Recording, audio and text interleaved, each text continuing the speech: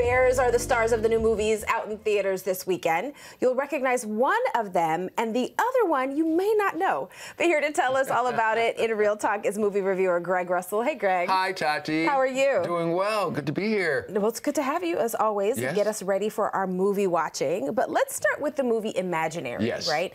Now, this is going to have everyone looking at teddy bears a little differently. Yes, the teddy bear in this one, his name is Chauncey. That's right. Yeah.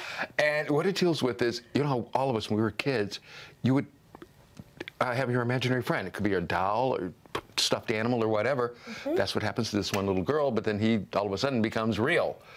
In a good way? Somewhat. Somewhat? Okay. It all depends. You have a clip? I got to talk to the director and producer, and we had a fun time. Here we go. Oh, boy. Here's one where I think everyone will be able to see a little bit of themselves in it.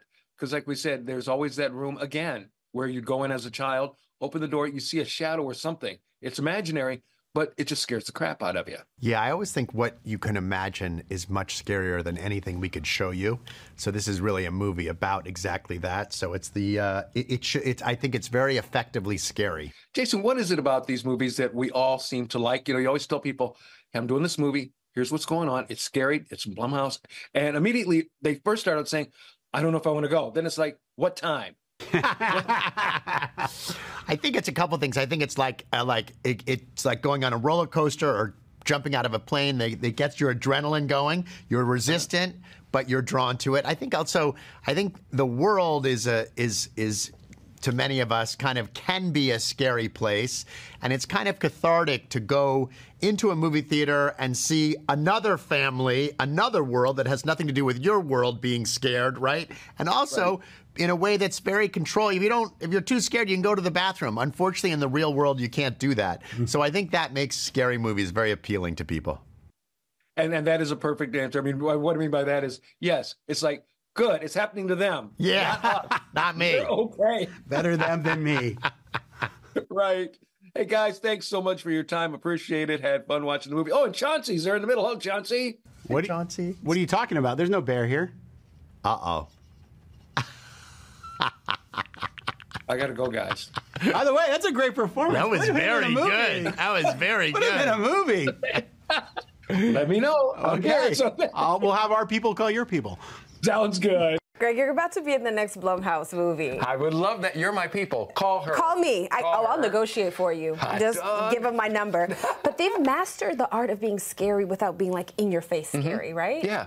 And it's also, they've got, to an extent, like the perfect B horror movies now. I mean, they're not the big ones like a Friday the 13th or something like that. But yeah, like I said, this one's just really interesting because you'll all of a sudden imagine yourself talking to your imaginary friend, and next thing you know, they're moving in next door. All right, well, they do it well. So how many reels for this one? We'll put it right down the middle, a nice 3. Okay. Yep. All right, so next up, let's talk about the movie Kung Fu Panda 4, another movie about bears, but this one is a little bit more friendly. That's right. Poe is back, Jack Black, and what it is he had kind of retired, but now he's being brought out of retirement to help save the universe, like everybody does, you know, nowadays. Yeah. But he's also now got to teach a younger person to do his old job. So it's all about, he is now the Kung Fu Panda master, and sending on, you know, new information, and also, like I said, doing a great teaching job. All right, so let's take a look. You have a clip, right? Yep, we sure do. Oh, wow, look at the time. Remember we have to do that thing down by the place with that guy? Did you actually think you could grift a meal out of me? There's got to be some sort of misunderstanding here. And apparently I'm the one misunderstanding. Please allow us to pay for our meal and yours too. I'm only hungry for... dumplings? Vengeance. Well then, come and get it. No, don't come and get it. Destroy them!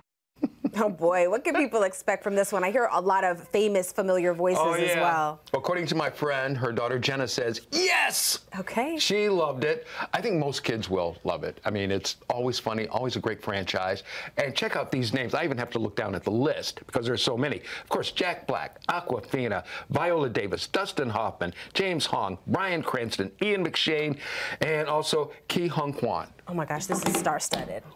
Star-studded. That's right. All right, so where can people get more of your reviews, Greg? Just go to movieshowplus.com and you can find more reviews there as well as interviews, plus a chance to possibly win some great things like all this Kung Fu Panda stuff. This is right cool. We've here. got like, is this a little pencil, a fanny pack or pencil case? And then is this like a little lunchbox? Bento box, lunchbox. How cute is this?